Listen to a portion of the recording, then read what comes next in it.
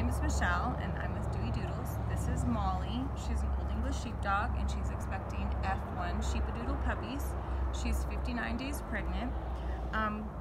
We wanted to confirm pregnancy. We decided to use a Doppler to do that, to listen to her puppies. It was really hard to find information on how to do that. I watched a lot of videos and it seemed like there wasn't a lot of information out there.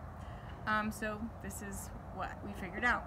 We're using just aloe gel and we're using the Sonoline B regular baby Doppler.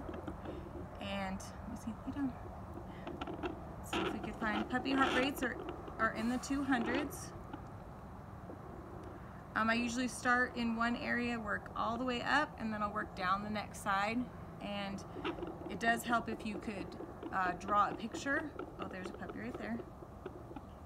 Just to keep track of where you found a heart rate and what it is. And so then the next day I did it again just to compare, and I got pretty similar readings the next day. Let's see if I can find another one. When you hear a whooshing sound, that's placenta or cord. The heart rate sounds like a tick-tick really fast.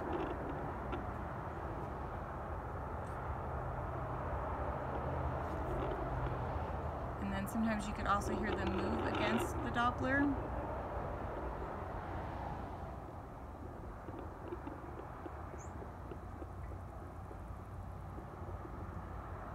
There's one, but it's kind of deep in there.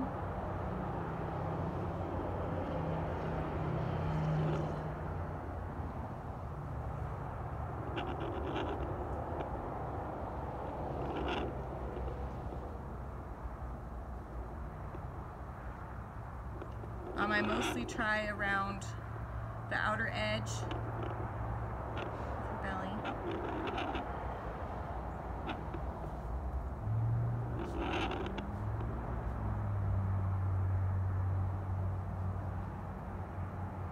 I can feel the puppy moving right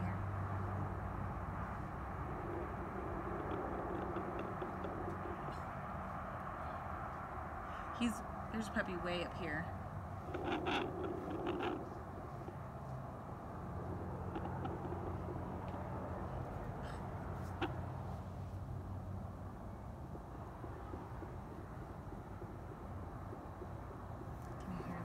Can you see it? Oh, that was puppy kicking the wand.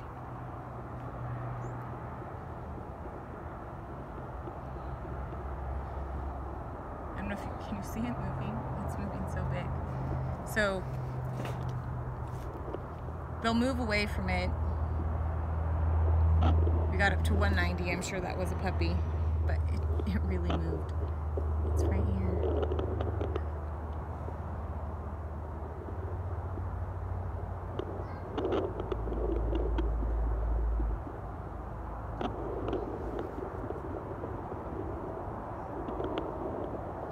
Just kind of angle the wand around.